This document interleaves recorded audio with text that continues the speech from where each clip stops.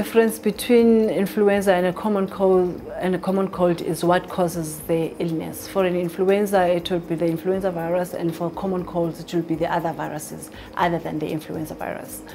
And the other difference is the presentation, in that with influenza, the onset of illness is more sudden onset of high fever, cough and generalized body pains, whereas with the common cold, the onset is more gradual, and the symptoms for common cold are mostly from the nose and from the throat. With influenza, then patients who've got influenza tend to be more sick than those with a common cold, and then also the illness tends to last a bit longer than it will be for a common cold.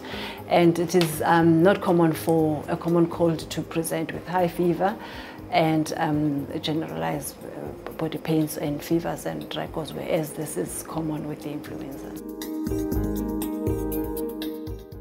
Although colds and flu are often confused, they are actually quite different. The flu is caused by very different virus types than the ones that cause the common cold. This is why a diagnosed cold caused specifically by a cold virus cannot morph into the flu. Flu symptoms tend to be worse than the cold symptoms, and they can come on suddenly. When you have the flu, you can expect to be faced with a fever, chills, with aching muscles and joints. Colds, on the other hand, are usually associated with a sore throat and runny nose. Colds are much more common than the flu.